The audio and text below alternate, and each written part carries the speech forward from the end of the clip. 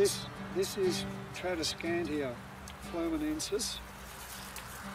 This is the way it grows.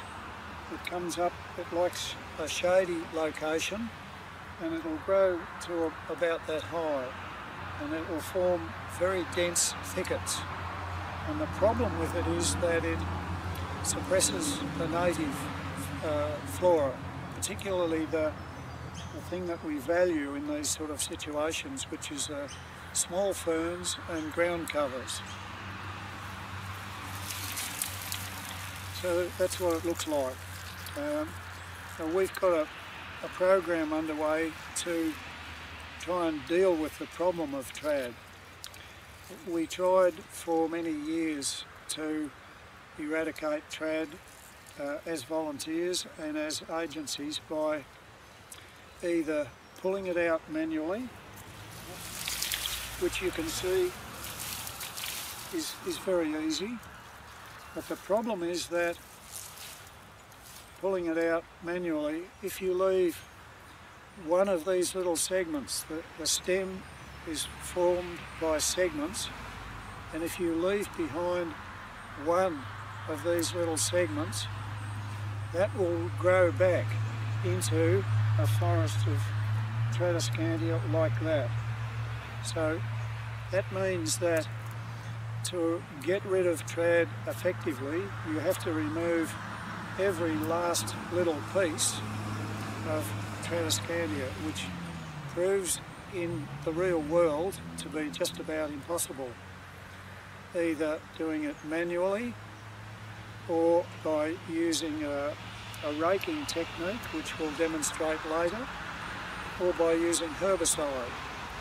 The herbicide is probably the most effective, but it needs to be repeated several times, and that's obviously not good once you've cleared this area and you've got native flora regenerating. The last thing you want to do is come back and spray it and kill all your regeneration. Hi, my name's Kim Saunders. I'm the Urban Fringe Weed Management Initiative Officer for the Dandenong Ranges project. I've been working with the Community Weeds Alliance of the Dandenongs for a while now, and the progression of this project for the wandering trad's been really exciting. I think the work that's been done here will have a legacy well into the future, especially assuming that the biological control comes off. Wandering trad is such a problem for all of us as agencies to control and maintain, and I think biological control's definitely going to be a major help. And in the shorter term, the on-ground works that will come up as a result of this funding should be, I think, really beneficial on a local level and give us a lot of opportunity to engage with private landholders, which I'm really interested in. And the Urban Fringe program and this trade program, I think, will work really closely together, and I think it's exciting times for the Dandenong Ranges. My name is Jenny Saulwick. I'm the Secretary of CWAD, the Community Weed Alliance of the Dandenongs. And I'm very supportive of the trad project, the biological control of trad. And at first I was a bit concerned that maybe they would have to be very, very careful that when they introduced it, because of all the problems that we've had with species control in Australia in the past, like the cane toad, etc. So when Bill has explained to me, Bill Incoll, who's the person who's very involved with this the biological control, when he explained to me about what they're doing in New Zealand and how careful they are with the beetles and the fungus, etc., then I thought that would be a wonderful thing. And so at the moment they're just doing mitigation, as he said, and the biological control won't happen for 3 or 4 years. as I gather. My name's Anne Elizabeth. I started off on this environmental adventure joining a local friends group. There was a creek opposite my house and the residents in the street started a friends group, so we go in and pull out the weeds.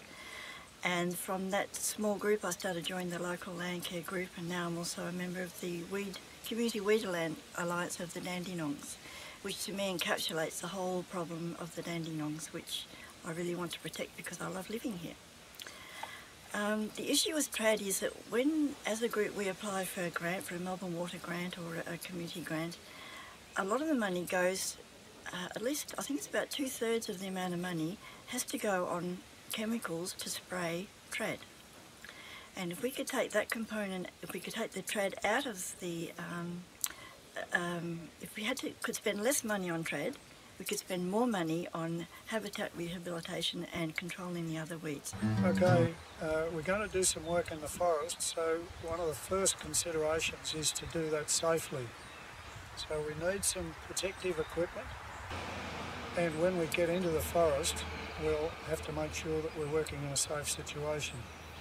So first of all, the risks we're likely to face in the forest are things that bite. The most likely thing is going to be leeches. If you know that you're sensitive to being bitten by things like ants and leeches, it's a good idea to make sure that you are protected. The ways you can do that are to tuck your socks in. And that means that the leeches will crawl onto your boots, up your trousers and up to here. Now, if you have your shirt out, the leeches will crawl up underneath your shirt into whatever's underneath there. So tuck your shirt in. Then the leeches will keep crawling up here until they get to your neck. You can use repellents. Some people believe they're effective. If you don't like pulling leeches off yourself, you just dust them with salt and they'll fall off. It's particularly important to keep leeches out of your eye. So to do that, if you think you've got a leech in your eye, ask someone else whether you've got a leech. And to get a leech from your eye, you need a pair of plastic tweezers. I have used a pair of pliers. The tweezers are better. You also need to carry with you a first aid kit in case something else happens. You also need to wear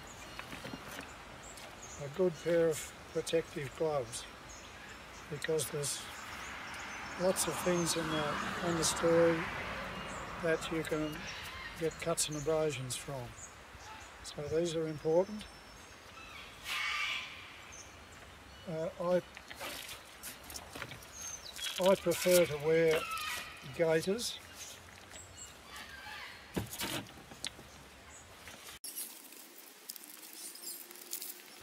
The gaiters deal with leeches and ants and all that sort of thing very effectively because they'll go straight up to where we can catch them again. So that's basically it. We're ready to go to the forest now and do something useful. Before I start work in the forest, I need to make sure that I'm working in a safe place. So before I actually start work, I'll have a look at the ground and see whether there's lots of things I can trip over.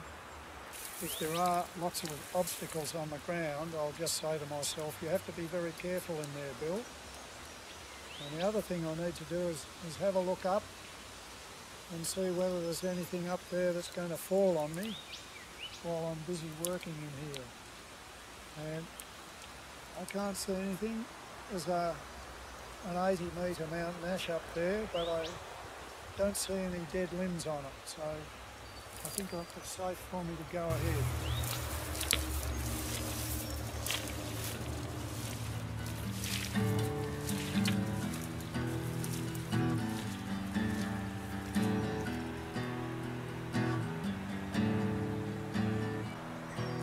Okay, the technique in raking Tradescantia is simply this. We're using the rake to just pick up as much as we possibly can and expose the bare soil. Now, the problem with doing it this way is that in amongst the trad there will be native plants that are struggling but still surviving. So this is a shade nettle, that's a native plant, and it's not a sting, it's a nettle that doesn't sting, so it's a nice one to have. And here there's a prickly currant bush which is also struggling, and there will be other things here too. Now, there's very little we can do when we're raking to save those sort of plants, because as you can see, there's one here, that's a prickly currant bush seedling, so that survived the raking.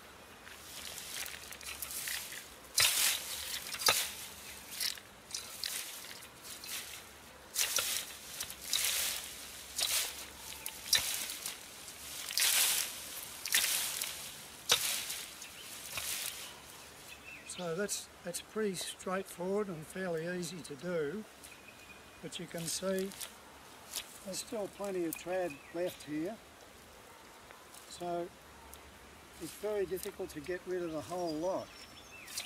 You can keep raking. There's an ivy you don't want, but this is effectively what we want, because in the mitigation phase of the trad project, we don't want to completely eliminate the weed. We're prepared to tolerate some of it being left. The other consideration is we're obviously going to finish up with a lot of trad in a big heap. It's a good idea to put that on plastic or to cover it with plastic so that it can't spread from the heap. The other way it can be dealt with is to spray the heap so that it's killed. Okay, we're going to demonstrate the technique for manual removal of trad in this little area here. And while we're doing that, we'll probably find some native species which are still here but struggling. So we'll try and save them. And that's one of the benefits of doing a manual control method. You can make sure that the existing native stuff does survive. This area, which might be maybe a square metre, has taken me about 10 minutes. I've managed to save some native plants, a couple of prickly currant bushes and a white elderberry. So that's one of the benefits of manual, that you can take more account of and save what's here already.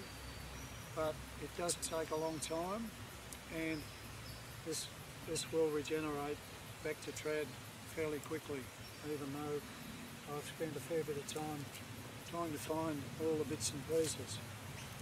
You never get rid of all of it. It's interesting to note this is Tradescantia, and it does flower in Australia, but it doesn't produce fertile seed. And that's a really big advantage to us, because it means we don't have to worry about the seed being dispersed and starting a new infestation. So what we do have to worry about are the normal ways of spreading Tradescantia, which is by someone picking it up from their garden and bringing it to our forest and throwing it into the forest. And that that will grow into a new infestation of Tradescantia. The other way that trad can be spread is that if this plant is growing on the edge of a creek and it's dipping into the water like that, the end, as you can see, will easily break off and float away down the stream. And it will lodge on the bank of the stream, could be kilometres downstream, and start a new infestation that way.